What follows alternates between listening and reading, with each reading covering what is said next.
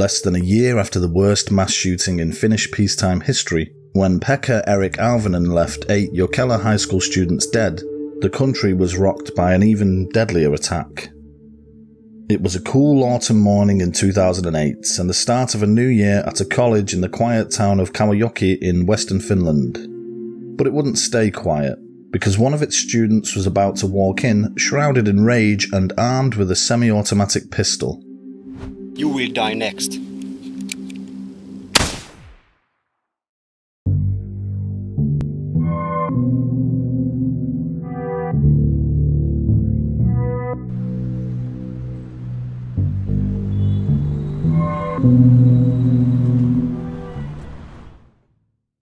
Hello and welcome to the Little Shop of Crime, curators and purveyors of all things macabre and mysterious. Today's case is the first spree shooting we've covered since the shop first opened, and I decided to do this one because it's received surprisingly little attention, overshadowed by the Jokela massacre the previous year, despite the fact this one proved even deadlier. But before we get into it, my name is Steve, and I offer true crime cases each week, usually solved but occasionally mysterious, so if that sounds like your thing, please don't forget to subscribe. Okay, let's investigate. This is the Kauhajoki school shooting.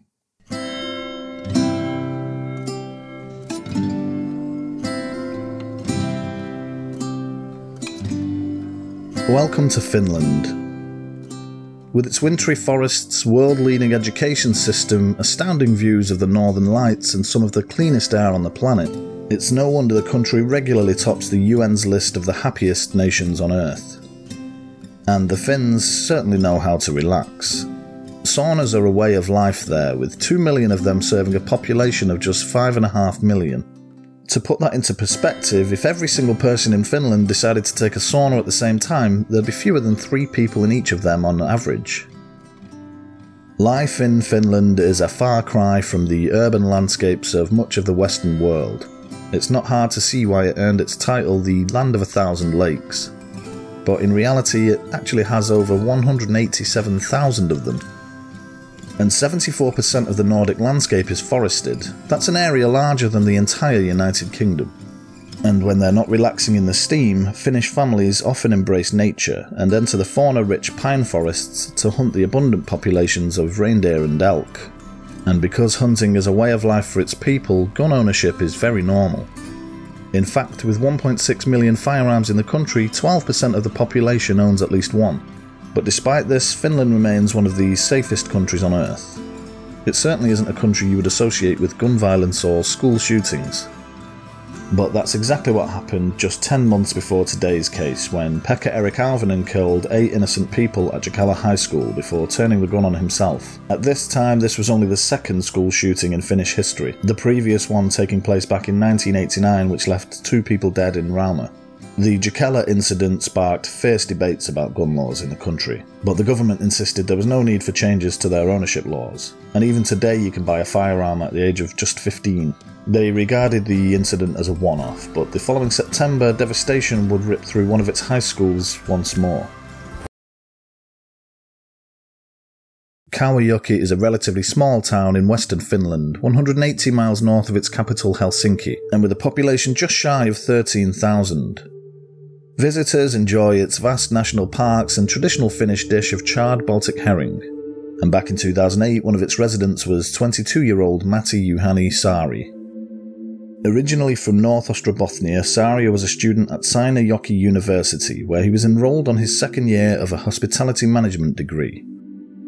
It's almost a cliché, but Saari had a very troubled youth. His early childhood was plagued by frequent illness, health issues and slow growth. As a result, he became the target of severe bullying in secondary school, eventually dropping out due to the resulting anxiety, panic attacks and depression. Then, when he was 17, he was rocked by the sudden death of his brother, which had a further profound effect on his mental health. You're probably expecting me to tell you Saari was a loner, but he wasn't unpopular. Quite the opposite. He had a circle of very good friends. A former classmate, Susanna Karonen, said he was happy, a social guy, there was nothing exceptional, and he got along with people well, and he was not lonely. He had friends. But these friends could do little to quash the burning rage that was growing inside him. There were two sides to Saari. Academically, he was bright and a promising student. He was well liked by his teachers and classmates, but behind this mask was a deeply troubled individual with a growing obsession with guns and violence. By the time he began compulsory service in the Finnish army in 2006, Saari was described as weird and silent, and he had difficulties fitting in. He would go on to be expelled after just a month following an incident in which he opened fire in a woodland exercise against orders. After this, he began drinking heavily and was once arrested for driving under the influence, and he would begin to develop a disturbing fascination with well-known gun violence cases. In the weeks leading up to his own incident, Saari began posting on YouTube under the name Wumpscut86, where he listed his interests as horror movies, guns, sex, beer and computers. Amongst his account's favourite videos was footage of the Columbine High School massacre. He also began uploading worrying clips of himself firing a handgun at a local shooting range.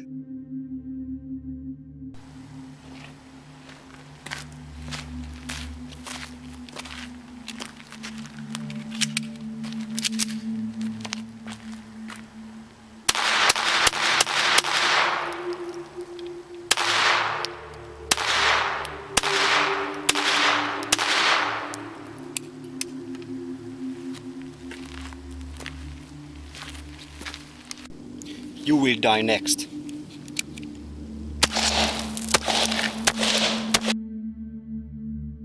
Naturally, alarm bells were raised about his channel, which just became a dumping ground for him to express his growing anger. It was littered with quotes displaying a hatred towards the human race, and due to its disturbing nature, an anonymous tip-off alerted police, and they paid him a visit the very day before the incident.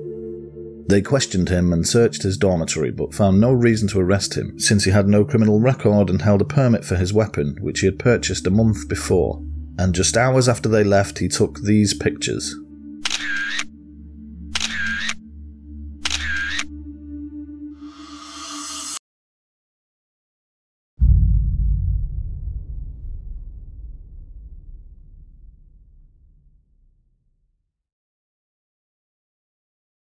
It was the morning of a new academic year at Kauhajoki University, and around 200 students were inside the building. Around this time, Saari uploaded this photo to his social media account, which would be the last picture ever taken of him. At about 10:35, his class of 20 students were sitting an exam in a ground floor classroom. He'd been marked absent, but he was on his way.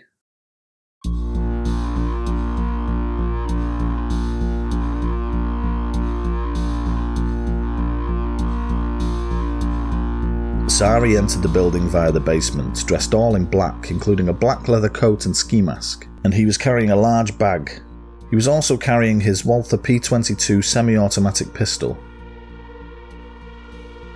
At 10:40 AM, he burst into the classroom and began firing indiscriminately at his fellow students. All hell broke loose, and the students ran screaming in all directions, but he walked up to them aggressively, executing each of them one by one. Some students attempted to hide underneath their desks, but he just ducked and shot them too. 3 students were lucky enough to run out of the classroom almost immediately, and they would later go on to say that Saari appeared to be relishing the situation. One student in an adjacent classroom, Sanna Opana, said this. Students who survived the attack are looking for answers themselves. This 17-year-old says she was in the next classroom when the incident began at this vocational college. She says she first thought they were hearing a toy gun until a couple of them went to have a look. That's when they saw what was happening. She says after that they hid under and behind tables until the shooting stopped and they could run away. 2 students from Opana's classroom went to investigate the noise, and Saari shot at them, but they managed to escape running up some nearby stairs. Emergency services received their first call at 10:46, when Saari stopped firing and entered the hallway to reload his weapon. According to witnesses, the teacher then attempted to prevent him from re-entering the classroom, but Saari tragically shot and killed him. He then threw a homemade petrol bomb into the classroom, which engulfed it in flames immediately. Minutes later, he ran down the corridor, throwing another petrol bomb into a language laboratory. He then shot out all of the windows in the school's main atrium. Here, Saari encountered the school's caretaker Jukka Forsberg. He began firing at Forsberg, who ran, ducking and weaving to avoid the shots. Luckily, he managed to escape unscathed, and he later described how evident it was that Saari was well prepared and he walked calmly. 20 minutes after the shootings began, a police van with 2 officers arrived at the scene. But Saari was waiting for them, and he opened fire from the building's entrance, forcing them to retreat and radio for backup. Meanwhile, most of the students had managed to escape the building through various entrances and doors, but some had exited through the rear of the building and found themselves trapped by the adjoining Kauhajoki river. Some hid whilst others used rowboats as a means of escape. 45 minutes later, more armed police officers arrived, bolstered by a number of specialist armoured vehicles. They made an attempt to enter the building through the main corridor, but by now the fire was burning aggressively, and thick black smoke had begun pouring from the entrance, preventing the operation. At 11:53, Saari made a phone call to his closest friend Rauno. Apparently, Saari was very calm, and he confessed to having perpetrated the attack, which was by now the focus of every news station in Finland, and he told his friend that he just wanted to say goodbye. Soon after this call was made, firefighters managed to extinguish the flames and armed officers stormed the building. And at 12:13 PM, about an hour and a half after he'd launched the pernicious attack, they found Matti Juhani Saari in a corridor. He was still alive, but only just. He'd shot himself in the head. Medics took Saari to Tampere University Hospital to be treated for the head wound, but he died a few hours later at 4:46 PM. Saari fired nearly 200 bullets and killed 10 people during his attack, plus himself. 9 of the victims died in the classroom. 1 managed to escape the blaze but sadly succumbed to a gunshot wound in the corridor shortly afterwards. A number of the victims' bodies were so badly damaged by the fire that they could only be identified through medical and dental records. Here are the 10 victims of the Kauhajoki school shooting. In total, Saari murdered 8 female students and 1 male student, along with their teacher, who died heroically trying to prevent further tragedy. All of the students were in their 20s and the teacher was 51 years old. Another 21-year-old woman was found in a corridor some distance from the classroom with a severe head injury. Initially, it was thought that she had injured herself jumping through a window to escape, but it was later found that Saari had actually shot her in the head. Over the next 2 days, she had 2 life-saving operations and she went on to make a full recovery. A further 10 students were treated for minor injuries, including sprains and cuts from broken glass. All of the student victims were classmates of Saari's. Finland was understandably left in a state of shock following the massacre, which was the deadliest peacetime attack in Finnish history, and the deadliest attack on any school campus since April 2007 when Seung-Hui killed 21 people during the Virginia Tech shooting. On the day of the incident, a crisis meeting was held, with then Prime Minister Matti Vanhanen describing it as a tragic day, appealing for unity in the hope that events like these will not happen again. A national day of mourning was declared for the following day, during which time Vanhanen travelled to Kauhajoki to meet with students. It was later revealed that the only male student victim was in fact a close friend of Saari's. Finnish investigators wanted answers as to why somebody would carry out such a heinous attack on innocent people. They searched Saari's dormitory where they found piles of empty boxes that had contained bullets for his handgun, as well as 2 handwritten notes, which indicated that he'd actually been planning the massacre for about 6 years. The notes were filled with rage and hatred, and Saari wrote, "I hate the human race, I hate mankind, I hate the whole world, and I want to kill as many people as possible." And in the following days, investigators received a sizable number of tip-offs, alerting them to many of Saari's previous posts online, including suspicious photographs, videos, and comments he'd made in chat rooms. Like with so many incidents like this, the warning signs had been there all along. Although almost all of the victims were female, police were satisfied that the motive did not appear to be driven by a hatred of women specifically. In fact, close friends divulged that Saari had in fact opted for a catering course in order to be surrounded by female students. Another friend informed investigators that 18 months earlier, Saari had actually sent him a message saying he was going to carry out a school shooting the following day. At the time, Saari denied being serious about the message, but it just shows that the desire for annihilation was in him long before he acted upon it. Finnish police also looked into whether there was a copycat element to the case, after it emerged that both Saari and Pekka-Eric Auvinen had bought their firearms from the same firing range. As well as this, Saari uploaded a number of photographs in similar poses to Auvinen, and both exchanged videos related to numerous school shootings in the same groups on Finnish social networking site IRC Galleria. Although there was no evident connection between the two cases, it's clear that Saari was inspired and influenced by the Jokela shooting, as the two incidents were very similar. And according to those who knew him, Saari had gradually begun dressing and behaving similarly to Auvinen during the period between the two attacks.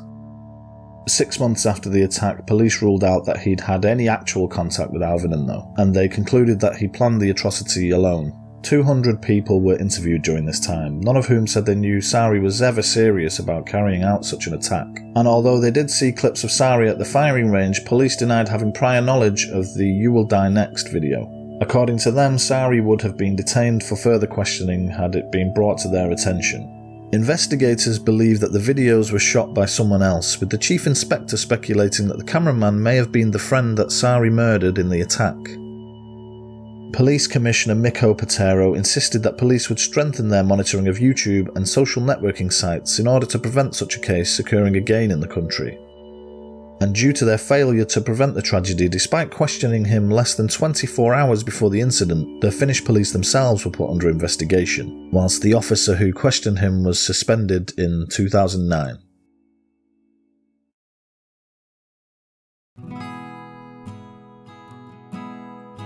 Although this case isn't as well known as other similar crimes, I'm sure some of its characteristics sound all too familiar.